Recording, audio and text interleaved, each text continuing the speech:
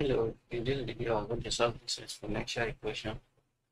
If 1 over 5 bracket 25 to the power of n equal to 25, what is n? 1 over 5 multiplied by 25 to the power of n is equal to 25. Let's start by dividing both sides by 1 over 25. So we can clear this 1 over 5 by 1 over 5. Right? We can clear this 1 over 5 then. 1 over 5.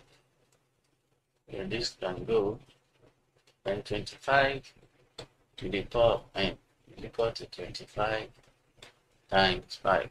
5 is 25 divided 1 over 5 is 25 times 5. This is what I did here. 25 divided by 1 over 5. Of course, when dividing by a fraction, the sign of division will change to multiplication and will multiply by the reciprocal of a simple fraction. So 25 to the power of n, 25 times 5 is 125. Expressing each of this in index form, 25 in index form is 5 squared. Multiplied by n, that is 2n there. And 125 in index form is 5 to the power of 3. The bases are the same, so we can equate the indices. 2n is equal to 3.